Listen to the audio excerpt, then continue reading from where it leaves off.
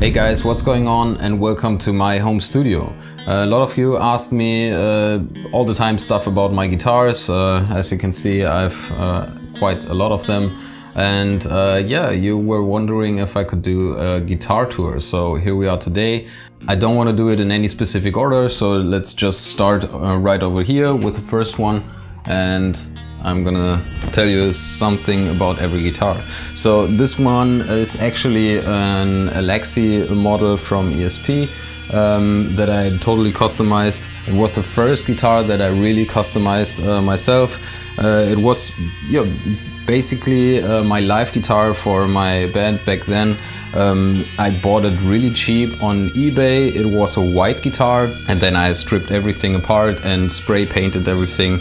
I used red paint for the bass, so that whenever there's any scratches, that it looks kind of cool still. So yeah, nothing wild with this. I've got an EMG pickup here with an 18-volt mod back there. So yeah, pretty decent guitar. I don't use it that much anymore because it's also very heavy and the case is insanely big. Then we have the next one. It's similar shape. So this is a Randy Rhoads model, which I also modified a little bit, and I got it really cheap as well. I think it's way over $1,000 usually, but it had a broken headstock. So I got it for like $200 or something like that. Just glued the headstock and it's ready to go. The pickups are amazing, so I didn't change anything about that. I did the 18-volt mod in there too because I liked it very much in the other guitar, and I got like a kill switch here for some cool minor effects. Okay, next up we have here my Harley Benton bass, the TB70. Yeah, I don't need to say much about this one, I think. I also modded a little bit, like the fretboard and the pickguard, as you can see. Yeah, it sounds great as it is, and therefore I didn't do much about that either. It's quite heavy, but yeah, it plays fantastic, so that's great. Yeah, I'm starting to run out of space to put it, so therefore I have it on this stand here, which I can move around. So I definitely need to think of some sort of solution for that in the future. Next up we have my Ibanez Iceman. It's the IC300. This is, I think, the oldest or the guitar that I have the longest. But just recently, I think 4 years ago or something, I did this new paint job. It was quite time consuming, but yeah, I wanted to have like another camo look, but not like this one, more like a digital camo. So yeah, that took me quite a while to get there, and then of course the fretboard, and yeah, I like the sound a lot of the guitar, so I didn't change the pickups actually, so these are still the stock pickups. Okay, moving on to my PRS guitars. So I guess everyone has seen this one. I used it in the Dunkelheit video. This is my original USA made Paul Reed Smith CE24. It's an amazing tool. It sounds fantastic. It has so many options, like with this 5-way wheel selector. Yeah, it's an amazing guitar and it looks beautiful. I don't play it that much in videos lately. I don't know, because I think maybe I have some better looking metal guitars now, but it's a fantastic tool, and yeah, basically I pick it up at least once a day. And yeah, these guitars, as you might know, are quite expensive, and also this one I got a really cheap deal on eBay as well. Next one, another PRS, an PRS SE. This is the Custom 24 Floyd Stealth. So the paint job is quite different from other PRS guitars. Looks kind of nice, and the Floyd Rose is an actual original Floyd Rose as well, so it works perfectly. I didn't change the pickups, so these are still the stock pickups in here. I just put a cap over there, and this is basically for the last few years my main live guitar. And it's really reliable. I have no problems had with it so far, and yeah, just a fantastic tool as well.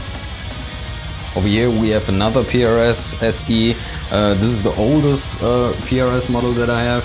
I bought it way back, I think in 2009 or something. I don't remember. I think it was when PRS started the SE line.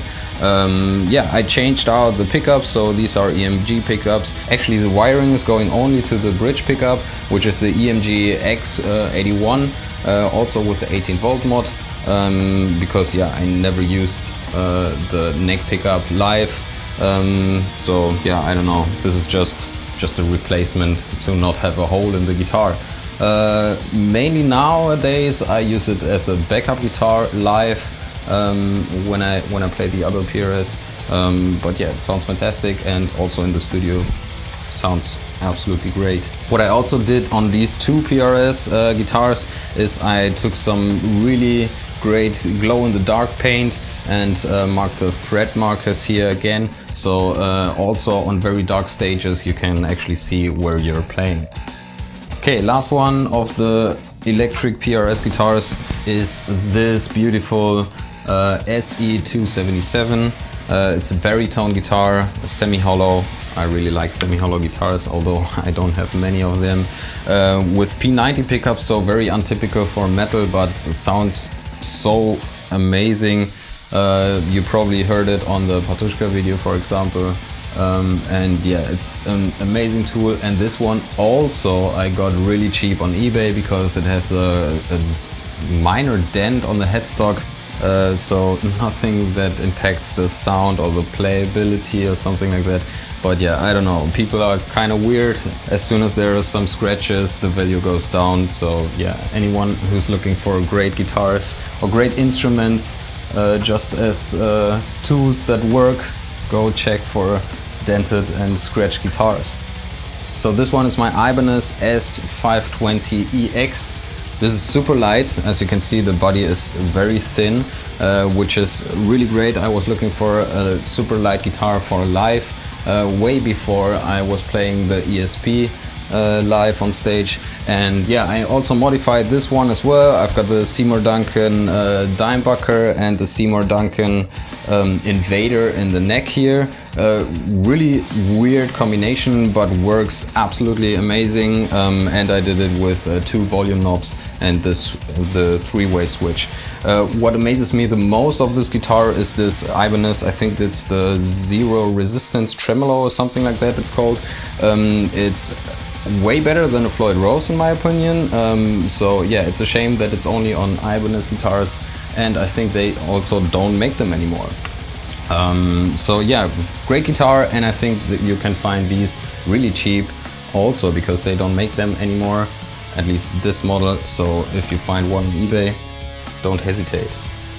Alright, so moving on, I think for these two guitars I don't need to say much. You saw it in the video, or if not, I'm gonna link it over here. So this is the Harley Benton SC Custom Plus EMG FR and the Harley Benton SC 1000 in white. Absolutely amazing guitars. I'm still very much in love with them, and I'm playing them also. I'm picking up them every day at least once, I think. Okay, next one is also an ESP guitar, which I modified. I think this was in a time I was just bored and wanted to do another custom guitar. I mean, the shape is really old already, and ever since I saw that the first time, back when I was, I don't know, 18, 16, 17, I don't know, I always wanted to have like an F-shaped ESP guitar. So this is a really cheap, like LTD F50, I think. And yeah, I did a similar paint job like on the Iceman, so this time only in red, and I tried to do like a red fretboard inlay. So yeah, this also has EMG pickups in it, and yeah, plays great, sounds great. Unfortunately a little bit heavy, you can see it's a very thick body, but yeah. Okay, the next one is also a guitar that I'm not really using much lately anymore. This is my 7-string. It's also a little longer scale length. I think it's 26.5 inch. I modified it as well. I put in a Seymour Duncan Black Winter and a Seymour Duncan Invader in the neck. Yeah, because of my experience with the Ibanez guitar and this weird pickup combination, Also 2 volume knobs, which are push-pull, so I can get 8 sounds with it. I kind of got the inspiration of the PRS 408, where you can get 8 different sounds with 2 humbuckers. So try to do it here. Sounds great. You can, especially for clean sounds. So yeah, it works fantastic. And yeah, I unfortunately don't play that much 7-string stuff, so it rarely gets any usage. Okay, over here we have another PRS, so my one and only acoustic guitar. It's a PRS SE A10E, I think is the model called. It's an Angelus SE line, so yeah, it sounds fantastic. It has actual electronic pickups in it, where you can plug in through the guitar strap button. Yeah, sounds fantastic, plays great. Just as any other PRS guitar, I think. Okay, let's skip this one and go straight to the white Ibanez 5-string. It's white, and many people say bad stuff about the color. I like the color. It's like a pearl white or something like that. And I also did the fretboard stuff. Nothing else I customized here. Electronics are just as they were on the first day. It plays fantastic. It's quite dirty because I think we used it way back a few years ago live, when our bass player forgot his bass or something was broken, but he didn't want to play a white bass on stage, so we took black duct tape and taped it all the way around the body. So still there's a little residue here, but yeah, it plays really amazing. And whenever I need a 5-string bass to play, yeah, I only have this one. But yeah, this is a great bass. Same thing with this model. This is the exact same model, just as a 4-string. Are not exactly the same. The electronics are a little bit different with the switch here, and yeah, but still sounds amazing too. I rarely use this one. I've used it in a few videos. I think the Gorgoroth video was the last one where I used this one. So yeah, maybe I should retire this, because yeah, it sounds great, but whenever I go for a 4-string, I now go to the Harley Benton TB70. Alright, so these were all my guitars. I tried to keep the video a little shorter this time.